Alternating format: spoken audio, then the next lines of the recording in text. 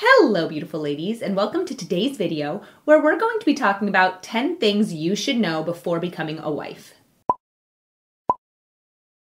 When I got married, there were so many things people told me to look forward to, and they were totally right. Everything is so lovely about being married. But I also know that there were a few things that I wish that someone had told me before I got married, and I thought I would share with you guys some of those thoughts. So let's get started. The first thing that I want to talk about is the first year of marriage. Now, everybody kind of tells you that you're still in the honeymoon phase during that first year of marriage, and it's true, but one of the things that I noticed is that pretty much on our 1-year anniversary, I turned to Jacob and I said, oh my gosh, did our marriage just get so much easier? Now, marriage isn't hard the first year, but what it is that it's just a lot of adjustments. You're getting used to living with a new person. You have to get used to their habits, what they like eating, how they like to keep the house clean, and it's so much to get used to all at once. And that can cause a little bit of friction. So when you're getting married, recognize that maybe the first year isn't going to just be daisies and roses all the time. There are times where you're going to be just trying to adjust to living with another person all the time. The second thing that every woman should know before getting married is that your cleanliness level is going to be different than your husband's. Now, for me and Jacob, the thing for us is that I love when everything is in its place. I like when things are organized, when everything is put away. He doesn't like dust, so I don't like clutter, and he doesn't like dirt. So for me, that evens out pretty well. But what it does mean is that he doesn't really mind clutter. So if he comes home and he puts down something on a chair, it might just stay there for a while. And that took me a little bit of time to get used to, because I would say, oh, why can't you just understand what bothers me? But at the same time, I don't really understand what bothers him. So be forgiving of each other and just recognize that you're going to want things to be clean in a different way than he is. And that's not a bad thing. You'll just even out and you guys will kind of take responsibility for different things around the house. Now, another funny thing, for example, is that my husband, and I've heard this is common, always puts his clothes next to the hamper, not in it, next to it. And I always laugh about that. He did explain the reason to me, which is that we have 2 hampers and he never knows which one is whites and which one is colors. And sometimes I mix them up because I like to just sort them when I get down to the laundry room. But it's still like, just put it in the hamper. It'll be fine. So there are all these kinds of things that you just find out when you get married, and they work themselves out. The third thing is that take the time before you're married to learn how to cook. If you don't know how to cook now, then maybe take some time and watch some YouTube videos or ask your mom and get some recipes under your belt. Now, not all wives cook. I can totally respect that. I just love cooking for my husband. I think it's a really nice thing to do. And I found that there are certain recipes that I'm really glad I knew before I got married, because I can just throw them in the pot or throw them in the pan and I don't have to think really hard about it. Now, there are times that it's also really fun to kind of explore new recipes after you're married because you figure out what your husband likes. But just having a few things that you just know you can cook up in a few minutes is the best thing, because you don't have to worry as much about trying to figure out something on the fly. My fourth piece of advice for women who are about to get married is be mindful of each other's space. Now, not everybody needs space, but most people need at least a little bit of it. And at the beginning of your marriage, it's gonna feel like you wanna be together all the time. But if your partner needs a little bit of space, that's okay and totally normal. It's nothing against you. He still loves you. And if you need your space, that's also totally normal. People just sometimes need to recharge and they can't be around each other 24/7. So if your husband says he just wants a few minutes to read or play a video game or whatever it is, just be respectful of that, because it's so easy to feel offended when someone says that they don't want to be around you for a minute. But when you're married, you're around each other all the time. And it's a totally different thing than when you're dating, and when you're together, you're really together.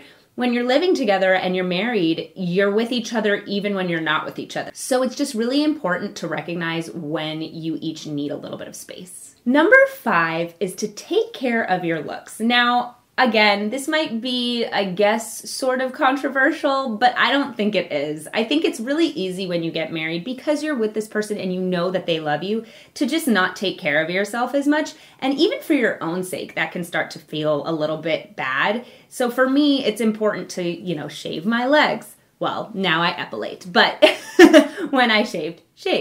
and to get my hair cut and to keep up with my makeup routine and just to keep yourself looking nice, because it means something to your husband and it'll mean something to yourself. And at least for me, I feel so much better when I just take a few minutes in the morning, do my hair, do my makeup, put on a nice outfit, and keep myself looking nice and put together. And I think that husbands really appreciate that too, because they don't want to ask you to put on makeup. And a lot of men don't like makeup. My husband actually does it, but they don't want to ask you to kind of shave your legs. I mean, if your legs aren't shaven, they're not going to say anything maybe, but they also would maybe like it for you to shave. So keeping those things in mind and just trying to look nice for your partner as if you're still dating is a really nice thing to do. Number 6 is it's okay to change for your partner. I know, how crazy is that to say? Now, let me be clear what that means. When you get married, your partner really wants the best for you and for the life that you're building together. And sometimes they may notice things about you that you could work on. And if they ask you to work on something, that's not a bad thing. It doesn't mean that they don't love you for who you are. It means that they love you for who you are and who you could be, the best version of yourself. And I think that the best marriages and partnerships and friendships are the ones where you're accountable to each other. So when I say change, I really just mean let your partner come to you and tell you that there are certain things that they're noticing that you could do better. That's okay. And maybe try and implement them. Of course, you have to be respectful to each other. And of course, you can do the same thing to your partner. You can say there are certain things that I think that you should improve on. But those are things that shouldn't be off the table. You should definitely be able to talk to your partner and he should be able to talk to you about how the two of you can improve together as a team and as individuals. My 7th piece of advice is to make your house a home. Now, it is the nicest feeling in the world, at least for me, to go to Home Goods and TJ Maxx and home decor stores and just take my time to pick out things and decorate my house. And I think that my husband really appreciates that. Even if he doesn't really notice it at first, there's something about being in a home that is lived in by a woman. There's a really feminine vibe that you bring to your home that your husband wouldn't have without you there. So take advantage of that. Make his house your house and make it a home that he's so happy to come home to because it's warm and loving and cozy. My 8th piece of advice is that you can still be friends with your single friends. I've heard from a lot of single women that they get really nervous when their friends get engaged and are getting married because they don't know if they're still going to be able to maintain that friendship. I can say from my experience being married, I have friends who are not married and we have definitely stayed in touch. My husband has friends that are not married and they've definitely stayed in touch. And taking the time to reach out to those single friends will really mean a lot to them and to you. Just because they're at a different point in their lives doesn't mean that you can't still stay friends. You can learn something from each other, which I think is so important. And so I love being friends with everybody who I knew before I was married. So just taking the time to show your single friends that things don't have to change. Of course, they're going to change a little bit because you're going to have to go cook your husband dinner or hang out with him or you're going to be on date night or whatever it is. But your actual relationship with your girlfriends doesn't have to change and you can still go out with them every once in a while on your own. You don't necessarily have to take your husband along and have her be a third wheel. You can still go out with your girlfriends, just the two of you, and that's totally fine. Number 9 is you should let your home be welcoming to your husband's friends. Now, your husband is probably going to want his friends to come over sometimes, and you don't want it to feel like he's not allowed to because then he'll feel like he has to leave his home to have his male friendships.